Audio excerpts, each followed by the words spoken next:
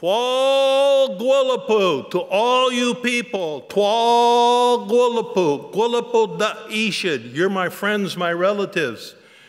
Wakos Kadab Titsta, my name is Wakos Kadab. Stohobschud, I am Snohomish. O Ululus Chazataspakwa Guith, travel in the Blue Heron canoe.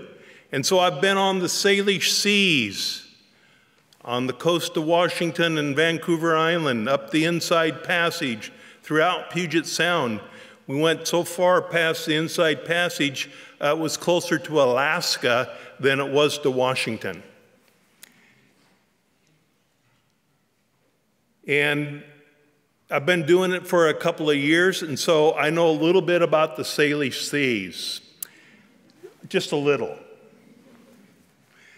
And so I'm also the father of the Blue Heron canoe, and I've got several other hats, president of Snohomish Cultural and Family Services. I've been working with the Greater Kent Historical Society and their museum down in Kent, and a few other hats. The snow had stopped the native gift making that we were doing with Edmond College. And I've been getting ready, planning on the trip. So for instance, how am I going to get a moving van where the nearest town is 11 miles away? So I got to make arrangements for all that. And so I've been working on that. Replacement of things like moving vans. So I've been pretty busy. And I got invited to this. I don't understand much about it, but I do recognize a face or two, and that feels pretty good. So I wanted to introduce Snohomish tribal member. I understand he's got two doctorates, only the one. You know, they said that I have now 3 PhDs. Post-hole diggers.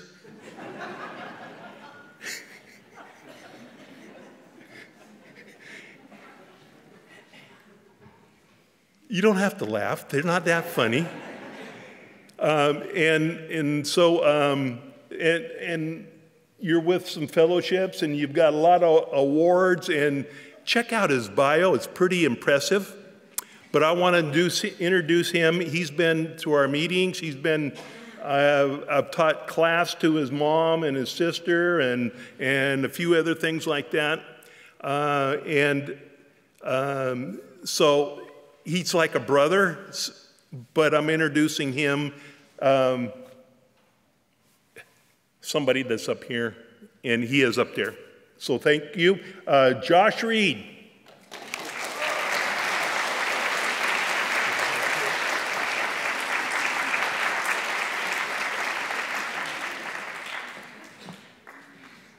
Okay, so how am I supposed to follow that? All right, let me just change things up here. So I would like to take a moment to thank several people for making tonight's talk happen, including Nick Grahl and Glennis Young from the History Department, along with, of course, Mike Evans, my tribal chairman of the Snohomish Tribe of Indians. I would also like to thank the American Indian Studies Chair, Chris Touton, who will be moderating the question and answer session at the end of my presentation. Now, I'm opening here with a 2-part acknowledgement, a variation of what many of you might think you recognize as a land acknowledgement.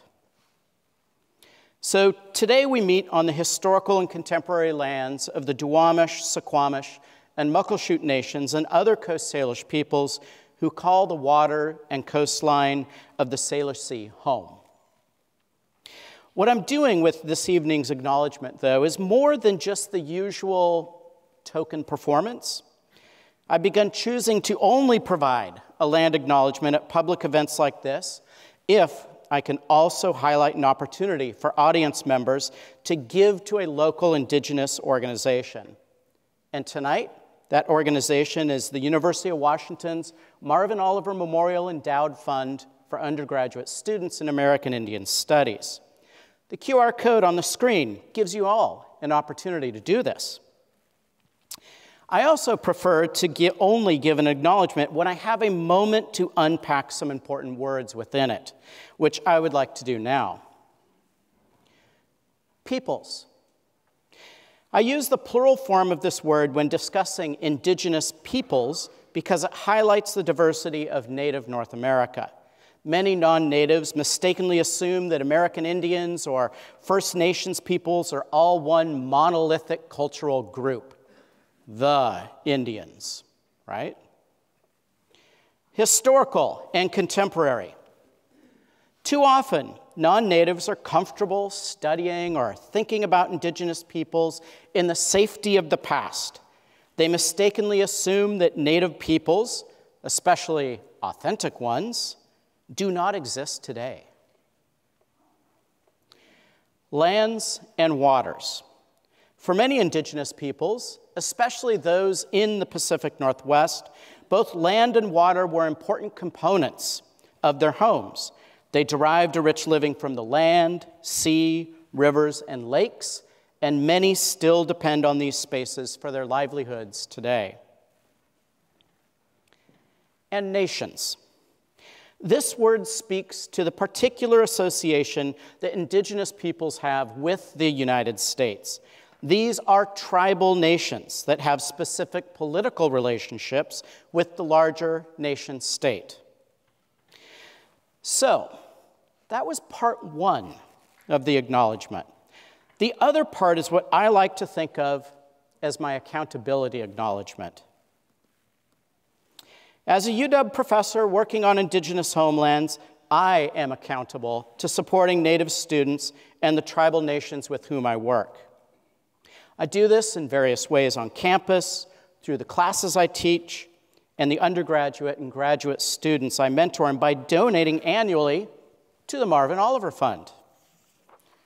Beyond campus, I do this by working collaboratively with Native nations, by developing curricula for K through 12 schools, and by serving as an expert witness at times, among other commitments. And I would like to challenge each person here or every organization that does a land acknowledgement to consider ways that they are accountable to indigenous peoples. Just acknowledging a Native presence is no longer enough. So opening with this two-part acknowledgement is about more than just passively noting an indigenous presence. It highlights a few themes that I will touch upon this evening, and more importantly, it is a reminder that despite the United States' best efforts to erase Native peoples, we are still here. So let's start with that erasure piece, specifically ways that my ancestors avoided erasure. Recently, I was looking through a family archive that my grandfather, Marvin Daly, had compiled decades ago when I came across this document. Writing to the superintendent of the Chemawa Indian School in Salem, Oregon, Carolyn Daly explained in September of 1913 that I have 4 children and would like to enter them in your school. The oldest is 16 years old and the youngest is 7. I am a hardworking woman and have no way of supporting them only by myself. I am a widow. When she wrote this letter, she was 46 years old and had 3 additional children who were too old for school. And technically, she was not a widow, but her husband lived in Port Angeles, probably for work, and Caroline was on her own for years, a de facto widow. She lived in a small 4-room house on San Juan Island with all but one of her oldest children. And this letter copy was bundled with a slew of other documents in my grandfather's archives, giving us a glimpse into the lives of my relatives from more than a century ago.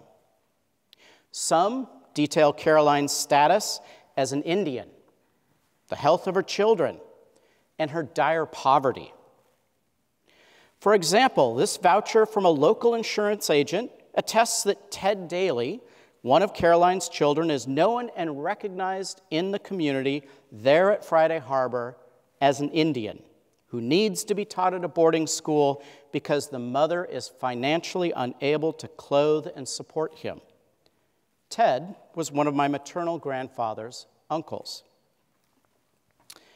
Others reveal that Myra, one of the four children sent to Chemawa, returned home in 1919 after having died suddenly of appendicitis at the age of 10. Her older sister, Gertrude, accompanied the body home.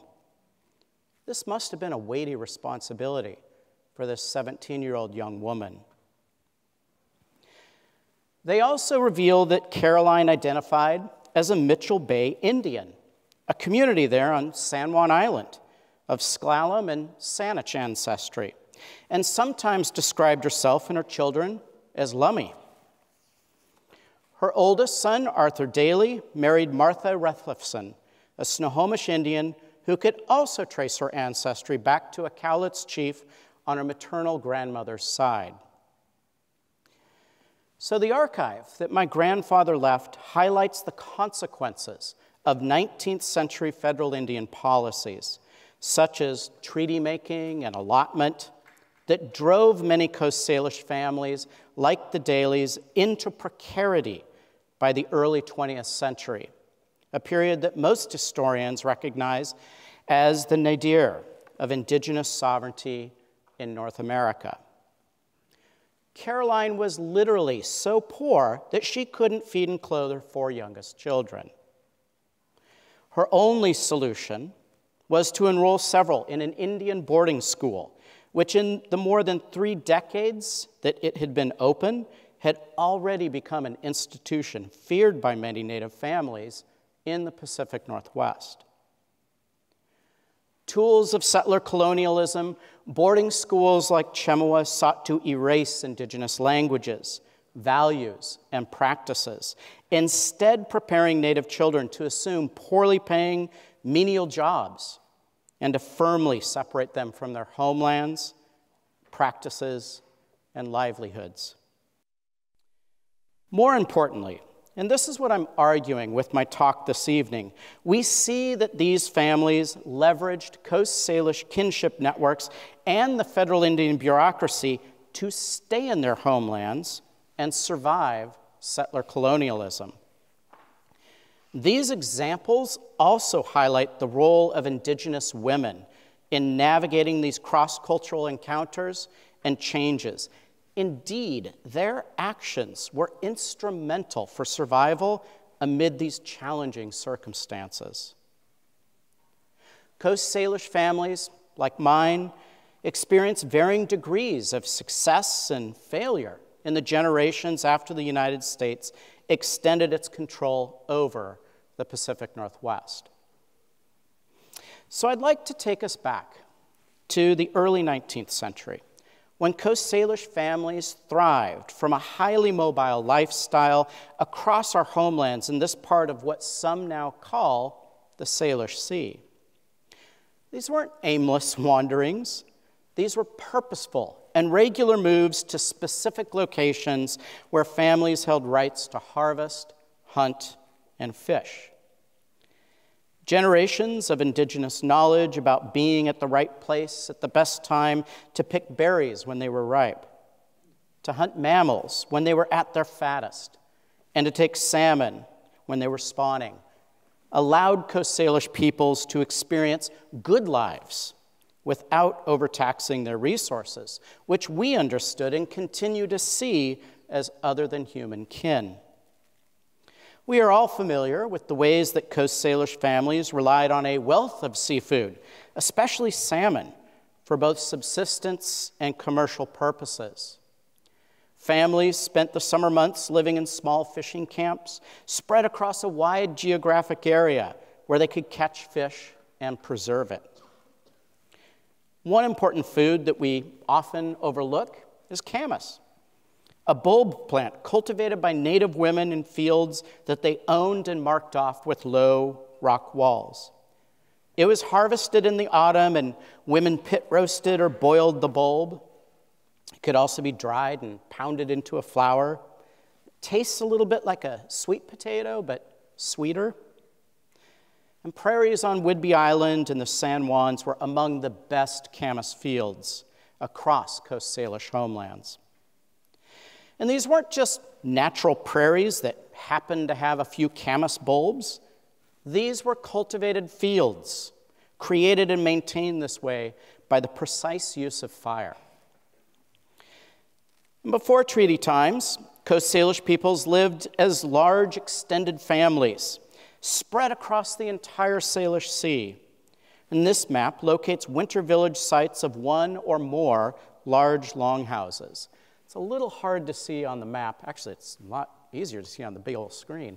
But you see the brown kind of longhouse tokens there on the map. That's marking all those various village sites. So individuals commonly married someone from outside the village and sometimes from distant communities. These kinds of connections were valued among Coast Salish peoples who measured a person's wealth according to one's social ties. Communities came together for various purposes: to fish, to defend each other, to resolve conflicts. They shared languages, cultural practices, and kin. Some villages, such as the one at today's Garrison Bay, where my ancestor Carolyn's mother had likely lived, were regionally cosmopolitan, and Coast Salish families had lived there for about 2,000 years at that particular village. By the early 19th century, that Coast Salish village on northeastern San Juan Island was home to Laktemish, Sklallam, Lakwungan, Swinomish, Semiahmoo, Samish, Tsuk, and Saanich peoples from what is today British Columbia and Washington. From this village, native peoples fished at family-owned reef net sites and cultivated camas in nearby prairies. But in 1860, as part of the military escalation over the infamous Pig War that settled the Pacific Northwest border dispute between Great Britain and the United States, British troops dismantled the village to build their own garrison and parade grounds, thereby dispossessing Caroline's maternal family. 19th century Coast Salish peoples maintained fluid and complex socio-political boundaries. As evident in my own ancestry, many families had relatives from other communities, and any single individual belonged to numerous communities, or even tribal nations as we come to know them today. So think of it this way. The Coast Salish homelands resemble the night sky. Each family was a star, a group of stars combined to constellations, mapping family and affiliations across various parts of our homelands. But in the case of Coast Salish families and communities, these constellations changed over time, or shifted as one's perspective did, or reconfigured to make new groupings. Specific Coast Salish societies, these constellations, thought of themselves as being from a specific location with well-understood relations to myriad other places. So let's consider one such constellation. My people, the Snohomish. By the mid-19th century, Snohomish families could be found as far west as the Chimacum Valley on the Olympic Peninsula, on the southern part of Whidbey Island, and south of the Stillaguamish River to the Snohomish River, where they lived on both sides and up all its tributaries. In the late fall, our families came together at key village sites, including Hibolb and Silax, a large village at Priest Point, both just south of Tulalip, and several on Whidbey Island, one at Sandy Point opposite of Tulalip, and another at the southern point on the island. In the 1790s, Snohomish people began encountering non-natives, specifically the George Vancouver expedition, which mapped much of our coastal homelands and renamed the body of water, what we called Wulj, Puget Sound. Many of these early encounters benefited Coast Salish peoples like the Snohomish, who gained access to valued trade goods. Arrival of fur traders, especially the Hudson's Bay Company, increased these interactions in Coast Salish homelands. In 1827, the Hudson's Bay Company established Fort Langley at the mouth of the Fraser River in the northern part of the Salish Sea. You can see it there on the map. It was followed by Fort Nisqually in 1833 and Fort Victoria in 1843. In 1840, the Hudson's Bay Company incorporated the Puget Sound Agricultural Company, designed to supply the local fur traders with food and livestock. And along with other regional native communities, Snohomish individuals provided these forts and traders with fish, some of which was preserved in barrels and shipped far outside the region, and canoe loads of berries. Some labored in the forts, while others occasionally ran afoul of the Hudson's Bay Company when they poached the occasional livestock that had dug up clam beds or camas fields. And essentially, Coast Salish peoples then saw these fur traders as a new community, just like any other people with whom they already had relations. So they naturally valued establishing kinship connections with Hudson's Bay Company employees, thereby incorporating them into their constellations of kin. Commerce and kinship with the newcomers bolstered one's prestige. There were also more practical reasons for these inter-community marriages. Interracial families acted as a bridge to ease tensions and enhance a family's resources. These early interactions, though, were more complicated than just native peoples meeting white British traders. The Hudson's Bay Company employed many Kanaka Maoli, native Hawaiians, and indigenous peoples from the Great Lakes region. Some of these peoples remained in the Pacific Northwest and married into our communities.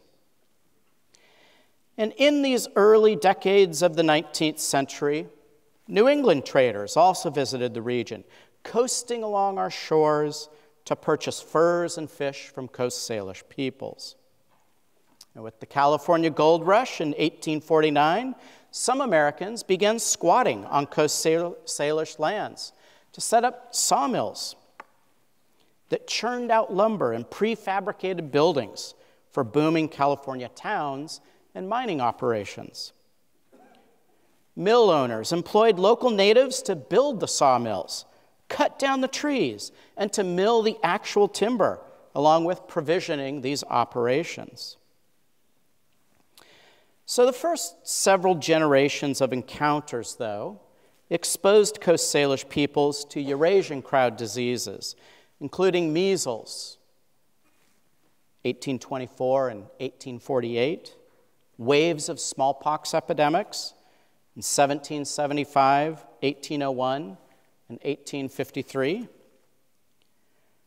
These epidemics likely brought the Coast Salish population in Puget Sound from an extraordinarily conservative estimate of 12,000 to just under 5,000 by the mid-19th century.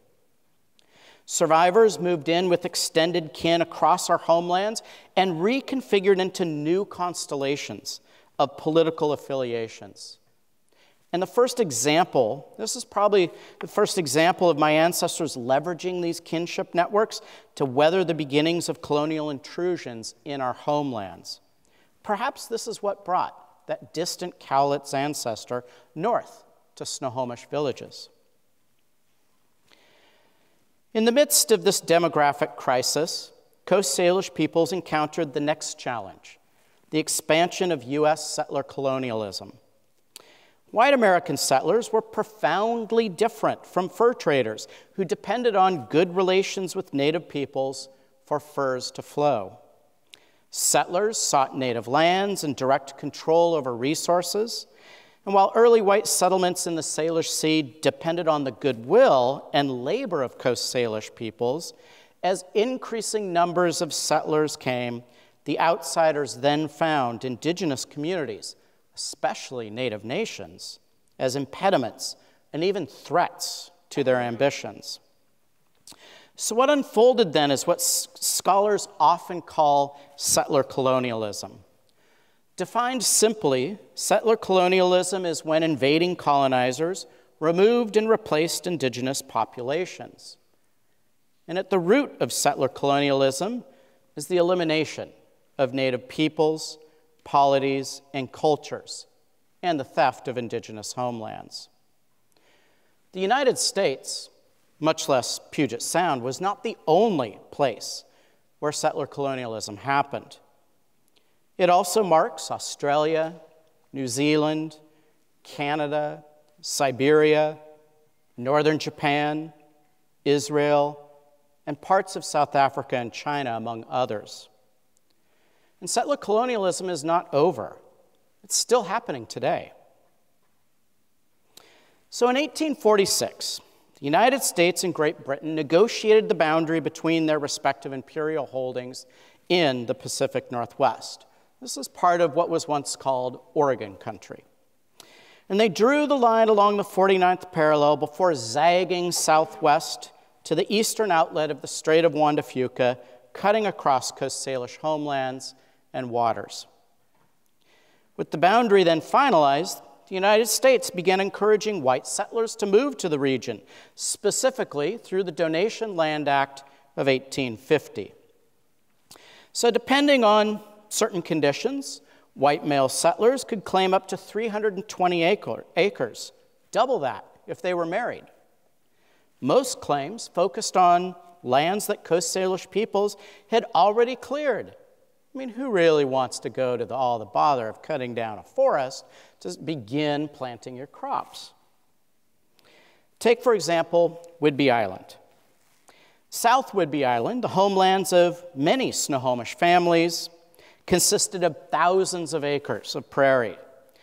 Settlers thought this land would be better utilized for fields and pastures, not what they called Indian hunting grounds. They ignored the reality that these were propertied camas fields owned by Native women whose families had managed them for generations.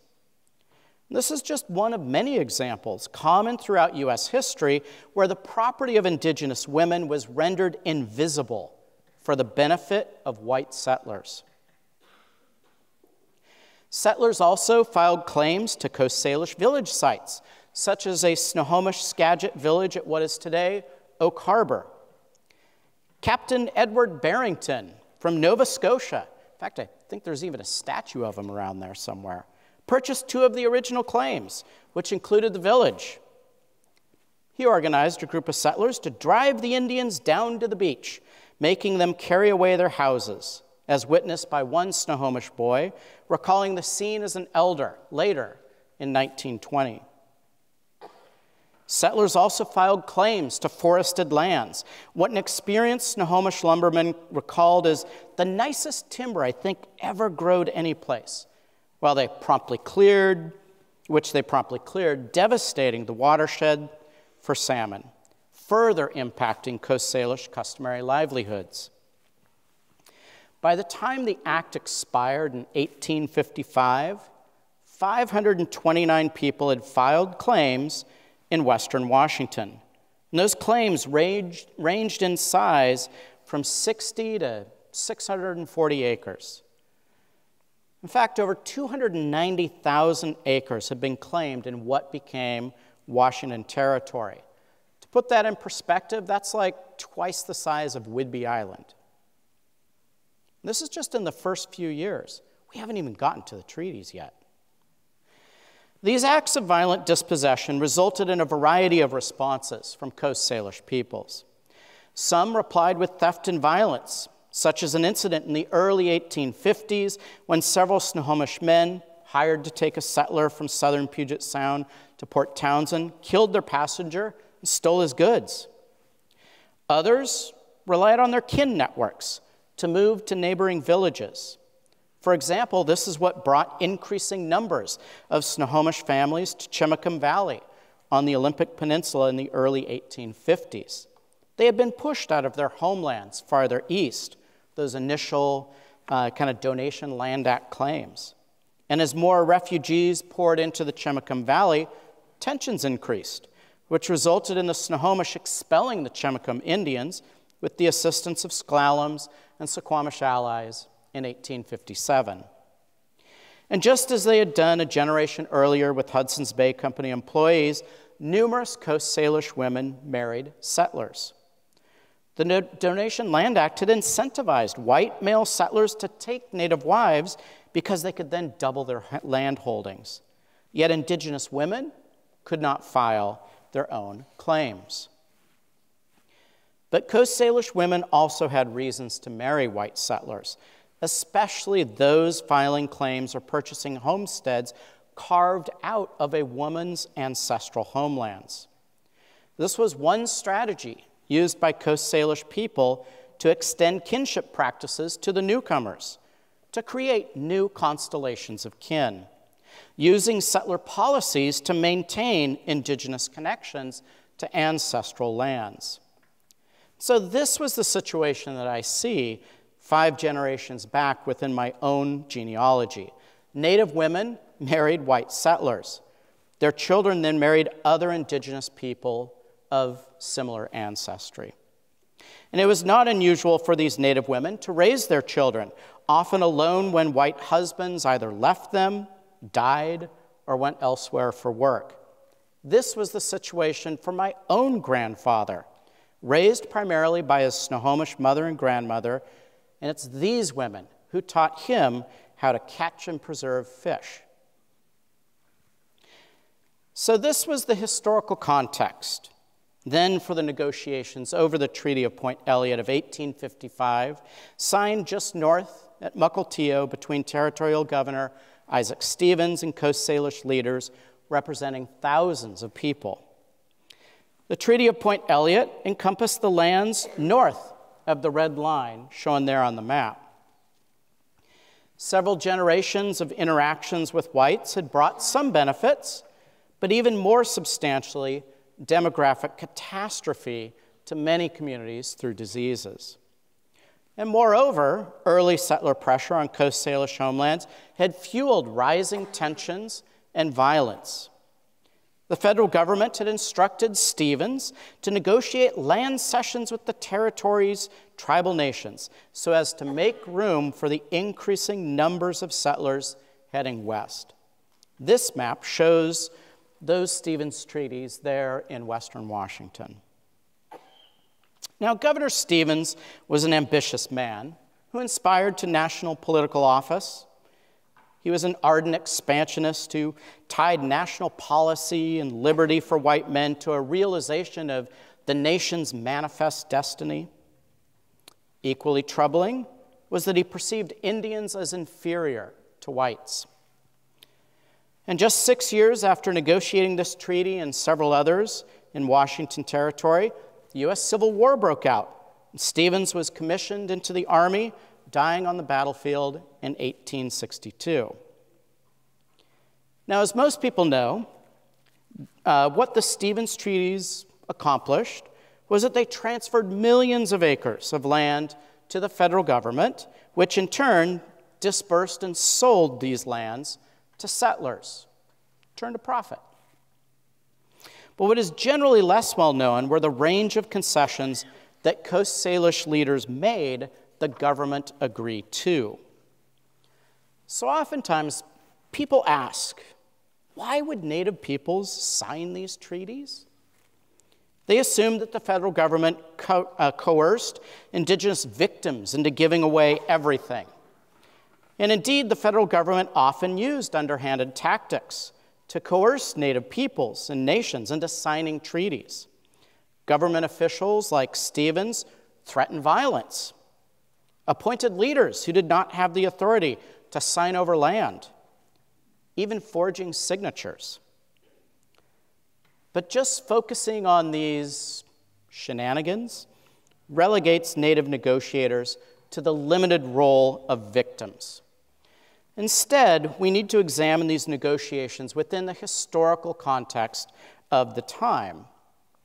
Then we can see how Coast Salish negotiators, like the 7 Snohomish chiefs, among many others who signed the Treaty of Point Elliott, ensured that the treaties protected the interests of their peoples too.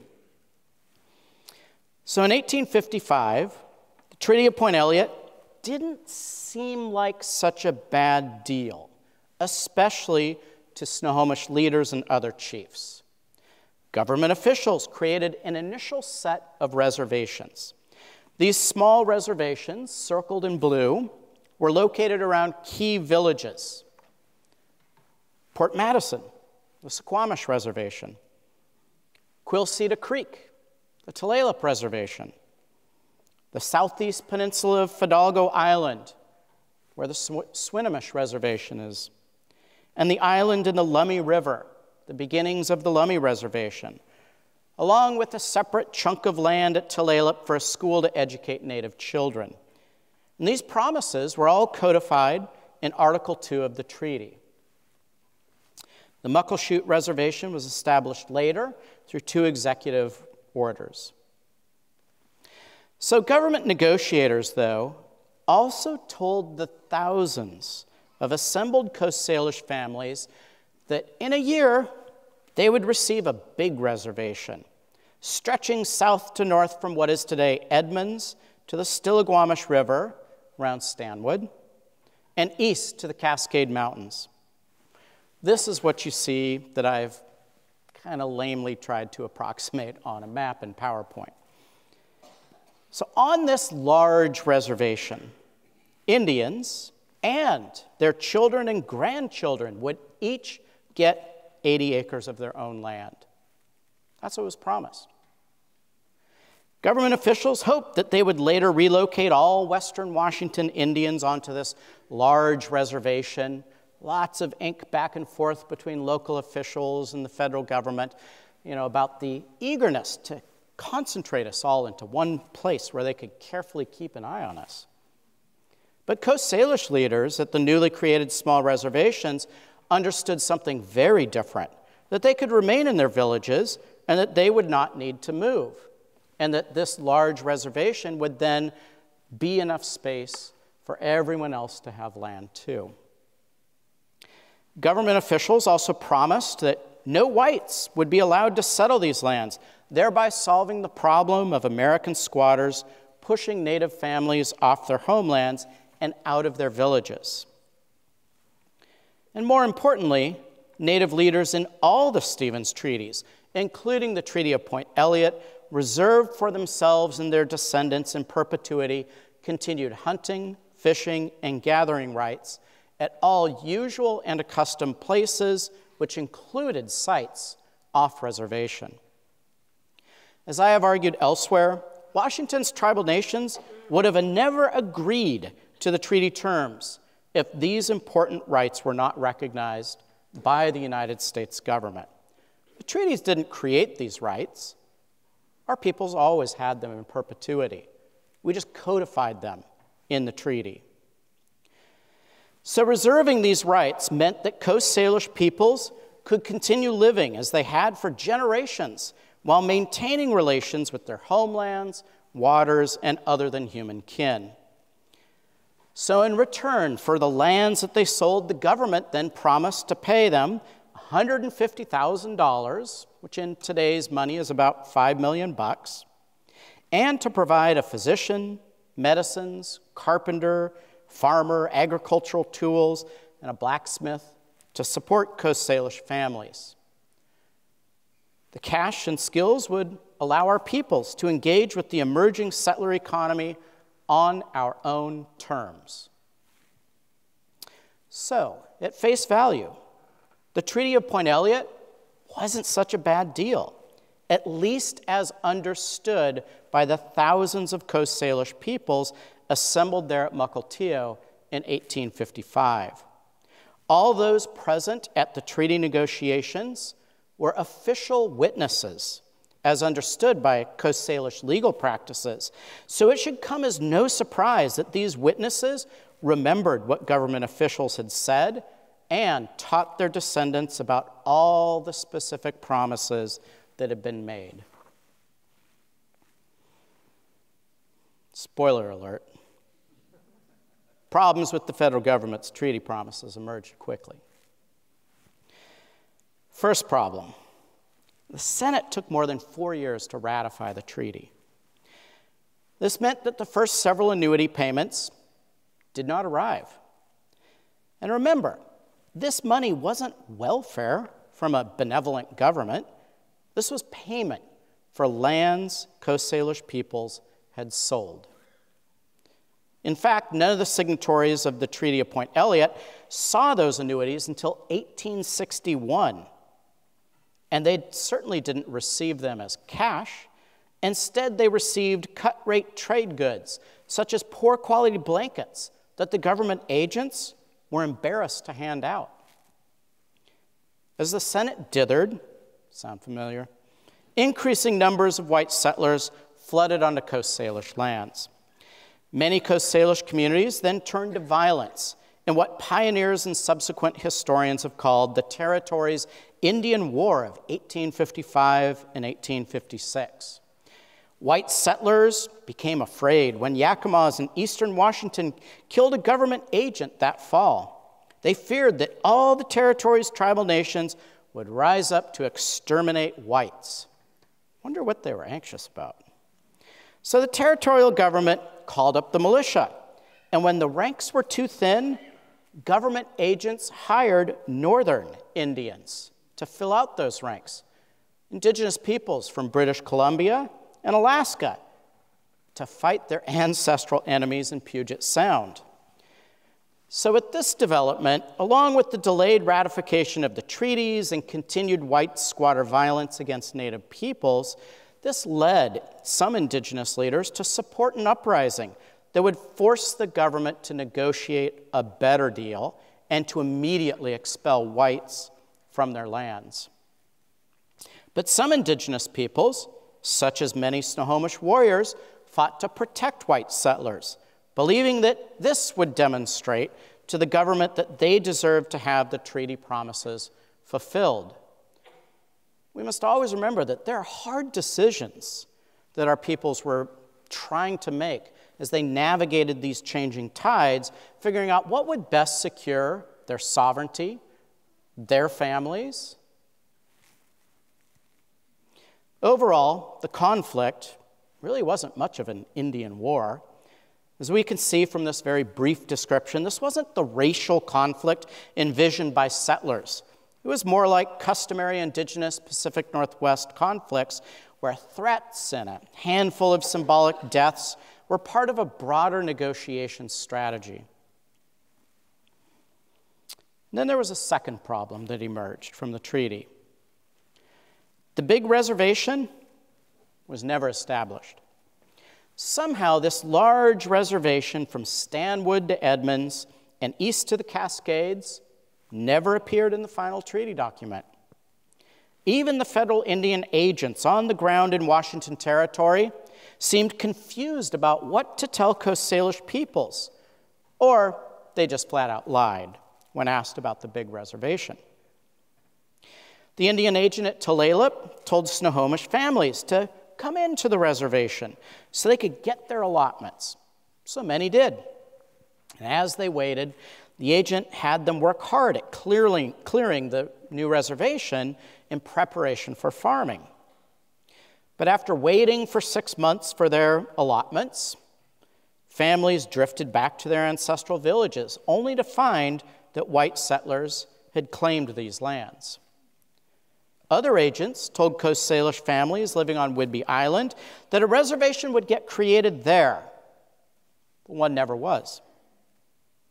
And as government officials began to better understand the scale and complexity of Coast Salish societies in Western Washington, they realized that there were many other communities that had been left out of the Stevens treaties.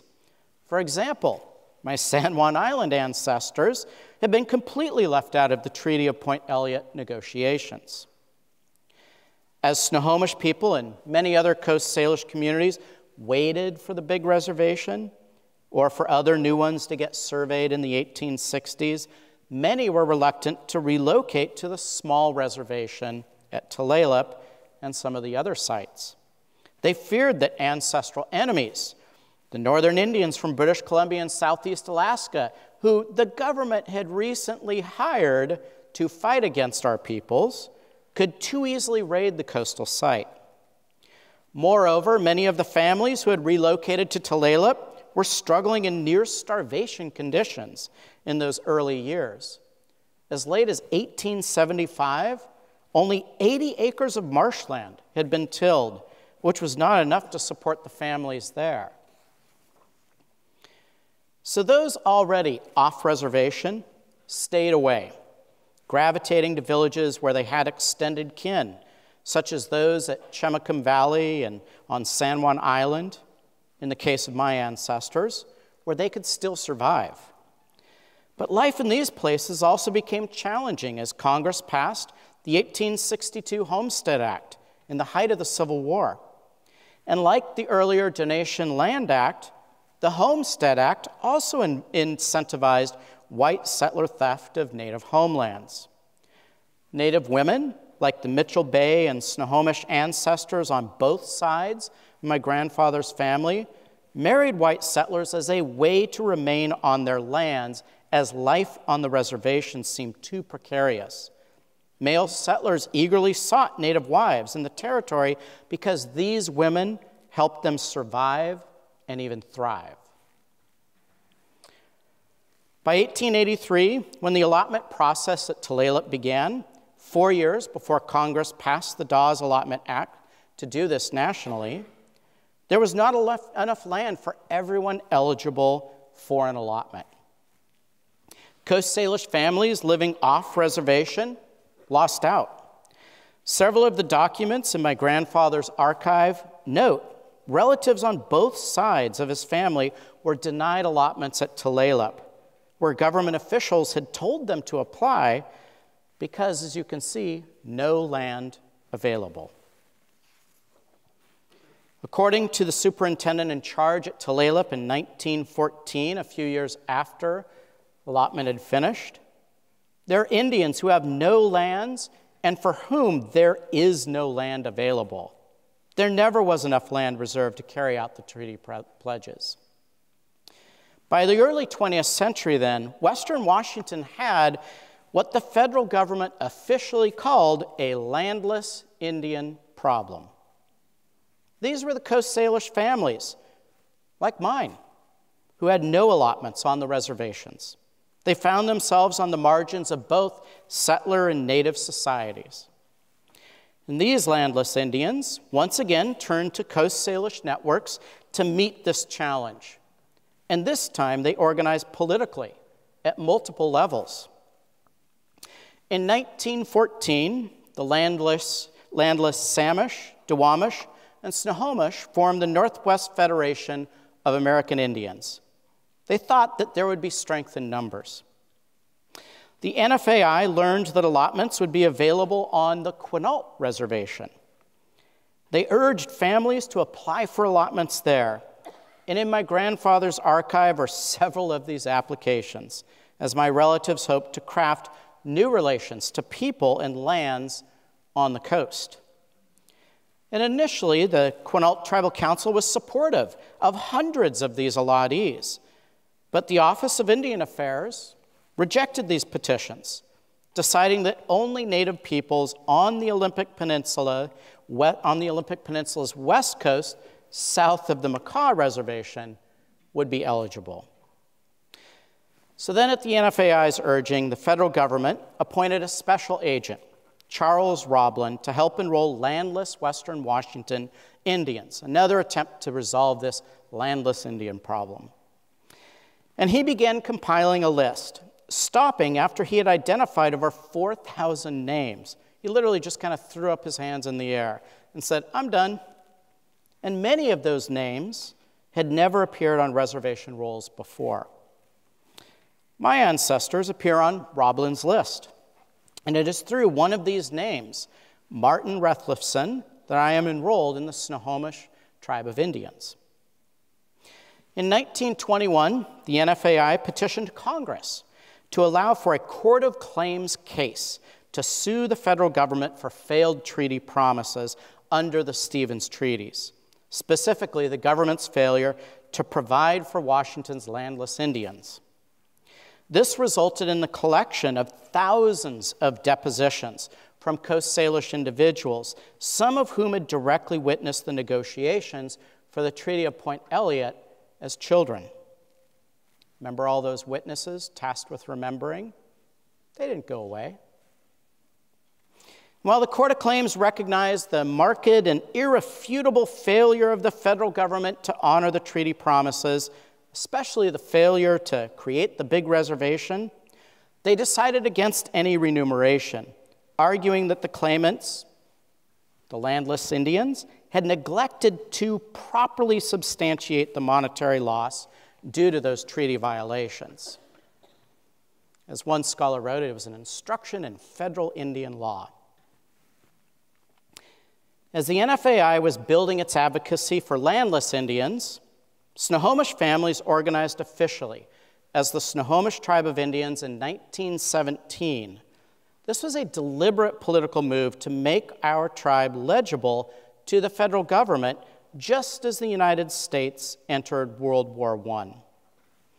And they began enrolling members.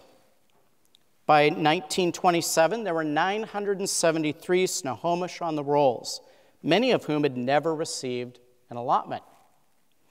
And many continued enrolling throughout the 20th century. By the turn of the century, enrollment had grown to 1,720 members. So politicizing our constellations of kin in the 1910s set the stage for continued and ongoing efforts to get our status and treaty rights recognized by the federal government. There are many important developments to detail in the last century, but this is a subject for another time. So as I conclude my talk this evening, I want you to consider how this history of one Snohomish family, mine, illustrates the efforts of Coast Salish peoples, particularly Native women, at maintaining and adapting our constellations of kin to meet the historical and continued challenges of settler colonialism. As outsiders stole our lands and contested our very belonging in Western Washington, these matriarchs pursued customary ways to live on the edge of empire in places like San Juan Island, Chemicum Valley, and the foothills of the Cascades. And their histories reveal strategies of adaptation and persistence that mark the Snohomish Nation, illuminating the creative ways that Coast Salish peoples sought to make the best of an increasingly difficult situation. Thank you.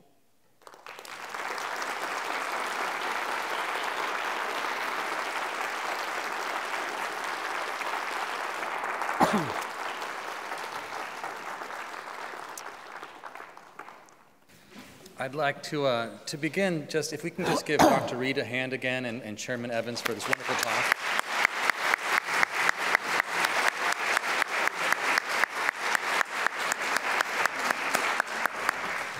That was an incredibly rich lecture, and I really, really appreciate it. There are things, after having lived here for 10 years, I think I've learned a lot, and I've talked to you a lot in our time together, Josh. But that was really wonderful to hear. You know, I think your talk for me really begs the question of how these patterns continue today, and how these strategies, both in terms of strategies from a settler colonial perspective, but also strategies from Coast Salish perspective in responding in creative, adaptive ways, continue to this day. So I'm wondering, as I'm sure some audience members are, if you could take us maybe to say a little bit forward to the present, to how these patterns continue. I need to make sure I keep my distance or our mics do this. Yeah, you know, there are a variety of different ways. You know, all Native nations adapt and change over time as they begin to explore various ways that they can continue to exercise their self-determination, and to really kind of, as I, you know, with that note that I ended on at the end, to make the best of an increasingly difficult situation. And so this, for us, the Snohomish tribe of Indians, part of that is, trying to gain that recognition, to gain that, kind of legibility in the eyes of the government. Even though we signed the treaties, we can track our histories, pretty clearly. One of those challenges or one of the strategies is how we're going to meet that. I'm not really the expert on federal recognition, so there isn't too much more that I can say about that. But beyond that, we're also pursuing ways that we can continue just acting as a tribal nation, being ourselves. Mike referenced having my mom and sister and my niece in a class. The class he's talking about is a Lushootseed class that they've been taking online, where he's teaching them how to speak the language. And so those are ways that we continue to, practice our, culture today. Thank you. I have a question from the audience member. Has delving deep into your family history made you think differently about your previous work on Makah histories? Yes and no. A lot of the history work that I did, the research that I did with Makahs up at Neah Bay involved a lot of family history. And that was part of what they wanted me to pursue. And so part of what I'm finding is a resonance between this type of historical research, where our histories are maintained through family lines, through our lineages. And so doing that family history out at Neah Bay, and it's work that I continue to do when asked by the MCRC, the Makah Culture and Research Center, it's very similar to the approaches that I take as I start to delve into my own family history. And one of the other things, too, that also struck me is, as I was preparing for this, for this talk this evening, I was like, wow, I don't know as much about Coast Salish history as I do about Northwest Coast history, like the historiography, the other scholarship that's written. And so I spent a lot of time, frantically trying to, motor through the last 20 years of Coast Salish scholarship. And, I'm going through this stuff last week, and I'm like, wait a second. Certain names are beginning to resonate. And I'm flipping through this. I'm like, oh my God, that's my family that is written here in these pages. And that makes me kind of reflect on, some of the surprise or that kind of, oh, wow, or huh moment that, I imagine that a number of Makah readers have also felt going through my book. And so, I hope that I've done all those different histories justice, and it's only by doing that kind of work in an accountable way with tribal nations and with indigenous families that you can begin to do this work. Another audience member question. Is it true the Roblin rolls, is it? Yep. Did not count Indian women who married whites? No, that's not true. My family members show up on the Roblin rolls, and as I discussed today, there were a number of those ancestors who had married non-natives. I'm sure that, again, he stopped when he hit about 4,000. He was just like, I can keep going, guys, but it's just going to keep getting longer. And until there's a solution, I don't know what more to do. And so I imagine that a number of people were not counted on the Roblin rolls. I wanted to segue to this moment we're in terms of Coast Salish revitalization. Yeah. Having been here for 10 years, I just see so many active things that are happening in terms of language revitalization, community, growth, the growth of tribal nations in the region, tribal canoe journeys. It just seems that there's a ton of energy at this moment. Can you speak to that as a response and just Sure. the way of thinking about this larger history that you've been presenting? Yeah, hardly a week goes by when I'm not pinching myself for being probably one of the luckiest people in the academy, for being able to be home to do the type of work that I do, to work here at the University of Washington, where I can continue working in community, in my homelands, and with students from my homelands. And that is incredibly rewarding to see and work with those students here at both the undergraduate and graduate level in some cases. And then to see that we teach Lashute finally once again on campus through the efforts that you and others in AIS have really pushed forward, and all the great work that Tammy Hone does with bringing that language to our students. And then, of course, the UW Canoe family.